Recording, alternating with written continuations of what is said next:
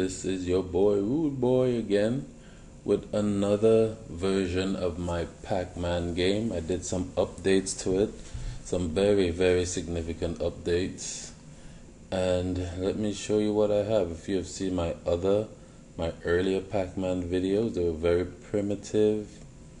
Oh, not this one, sorry, not this yet. They're very primitive looking, and let me show you this one. Now, this game here does not use the coordinate system to move the ghost around anymore. There are just too many gaps that I have to contend with, and it will be a nightmare. If the game was even bigger, it would be an absolute nightmare to get the ghost to move around randomly. So I had to come up with a way to not use the coordinate system, and I'll get to how that was done. First, let me show you a game that uses the coordinate system to move the ghost around randomly, and that's this one. It's fairly primitive. My interest here was basically getting the ghost to move around when I first developed this software. Basically getting a ghost to move around. It's not done, it's not perfect, but the intent was completed, and I was able to do what I wanted to do. And here we see the ghost moving around, and there are only a few grid positions I have to contend with. One here, one here, one here, one here, one here, and one here. Only 6 grid positions. So that doesn't make it too bad to use the grid positioning method to get your ghost to move around the grid fairly randomly. If you haven't seen my other videos on the grid positioning method, let me just explain to you very briefly what it is. When the ghost gets the position in this 2-dimensional array, because this whole box is in a 2-dimensional array, is drawn out in a 2-dimensional array. Once the ghost gets to this position or this position here, for example, it would then decide whether it wants to go down, continue left, or go back right, as you just saw that go just did. Alright, the explanation. Now here is an illustration of what happens during the grid positioning method. When the ghost is at this position here, only at that position it would decide whether it wants to continue, whether it wants to go back up or go back or go right in this case. If it's here, then it will calculate whether it wants to go up, continue going left or right, as the case may be. In the non-grid positioning method, which I came up with, I don't have to worry about grid positioning. So even though I have a million gaps, the same set of code will always work. I don't have to code for each individual position. In the code, this is an example of positioning, setting the ghost direction based on its grid position.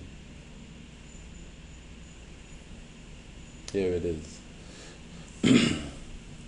So this method checks the grid coordinate. If the ghost is at this coordinate, which is row 1, column 1, then do this block of code here, execute this block of code, and if it's at this column and this row, then it can either go down or right. Those are the only two directions it can go, and we use a random number to choose between the two. Random number generator modded by 2, and that would choose which one, which direction you want to go in.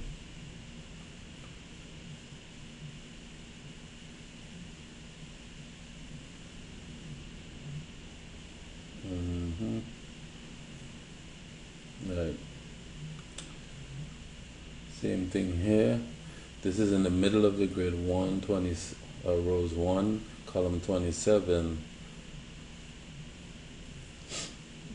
It can go either down, right, or left, and it depends on where the original direction. If it was originally going right, then it can either continue right, go down, or go back left, based on this coordinate. On the non-coordinate system, which is way better because I can have a gigantic maze, a gigantic Pac Man maze, and the same code would always work. I don't have to worry about hard coding grid positions anymore. And how that works is every time the ghosts move, then it will check. It will check whether it can go left, right, up, or down. But as I said, if the original in this, then my new game, I don't want it going down and then having the option just to bounce and go back up. I don't want it in that way. It looks better if it just continues in another direction opposed to the original direction. To do that, if you're familiar with a binary table like this I have set up here, since I can go right, left, up, or down, I have 4 options. Each of those options can either be true or false.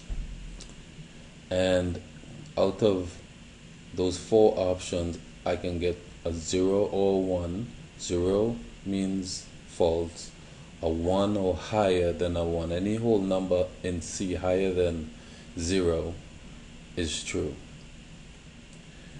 So down is assigned to the 1 column, the value 1 column. So anything in this column that is true has the value of 1.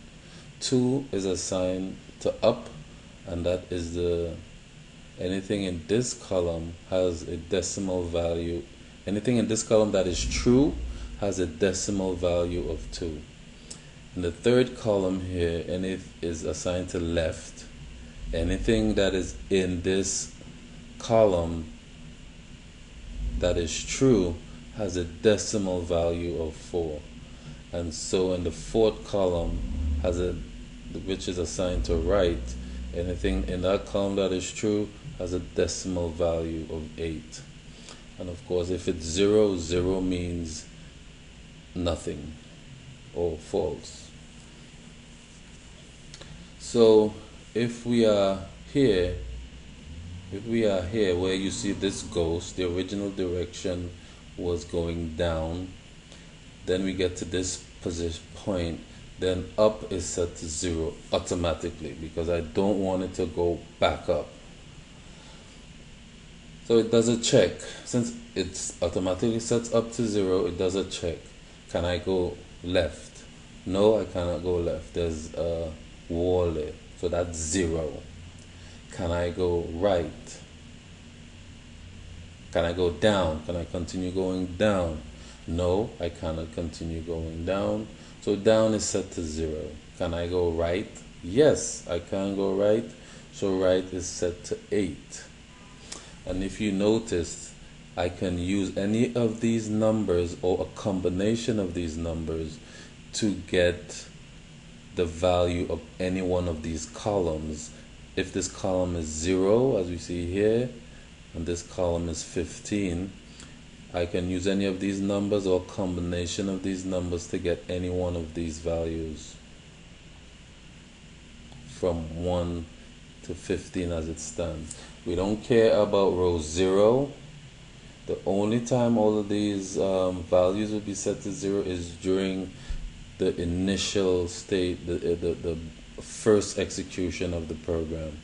After that, one of them must be set to true. So this will only happen in the first, and there is a block of code that handles that separately. This will never happen as well.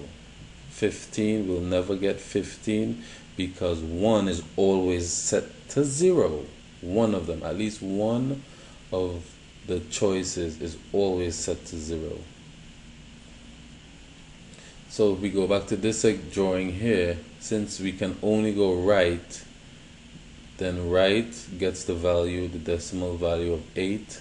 Everything else gets the decimal value of 0. Let's go back to the code and see how it was implemented. And it was implemented using a switch case. So there are 14 cases, since we're not dealing with rows 0 and rows where all of rows 15. There are 14 cases that we have to worry about. In the example, we only got up to case 8. So case 8 is true, and when we get the decimal value of 8, it's a switch case, then the direction is set to right. We just do simple arithmetic here, where x equals right, left, up, or down. In the example I showed you, right is 8 and everything else is 0. So x is 8. You switch x. It goes down to case where it's 8. It sets the direction to right. Once that sets the direction, the case is broken.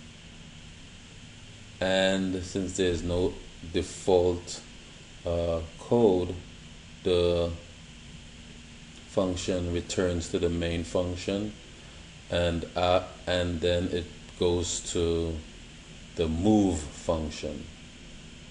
The move function, this function here, this is the function that actually erases the ghost from one element or index or grid coordinate and draws it in the next grid coordinate depending on the direction of the ghost.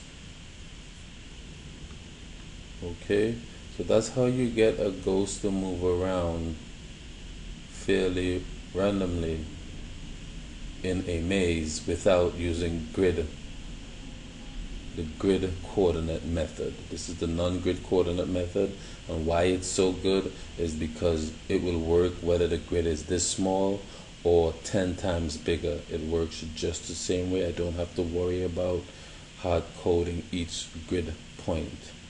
And if you didn't see the video of how I got this maze to look like a Pac Man maze, I suggest you go back to that video. I have a video there on that simple Pac Man game, Pac Man grid, how to get it to look like Pac Man maze. And it's simply, all these lines are replaced by blocks. Since I don't have access to the block character through my keyboard, because it's just dastardly having to do a function alt and press the number and draw that out into a two-dimensional array. That's just craziness. It's just easy for me to go through to draw this out, these lines, these characters that are available to me, and then replace them with blocks, which is done by this simple function right here. This simple function just replaces the line, I forget what you call it. I know it's called pipe in in Linux, but this vertical line, everywhere it sees this line in a grid coordinate, it just replaces it with a block. And this logic here, moving the ghost, you have to take into consideration, you don't want the ghost to crash into a block and destroy your wall. So that's where this piece of this argument does that. So this is how the ghost moves. The direction is passed to this function.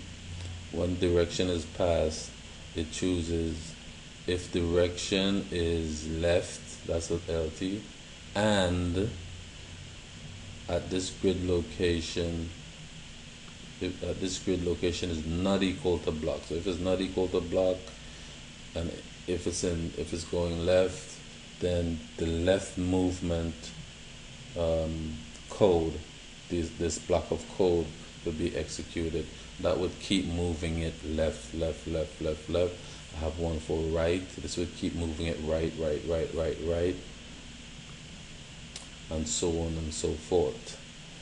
Okay, I hope you understood the code. Here it is again. And that's how you get a Pac Man looking grid and a ghost to move around that maze fairly randomly. I love it. It's like my greatest creation whatsoever. It took me a while to figure it out too. Okay. So happy times coding. See you guys. I'm off to school again. I'm not gonna have a lot of time to do this sort of stuff. I'll be doing other stuff. Okay. Peace, y'all.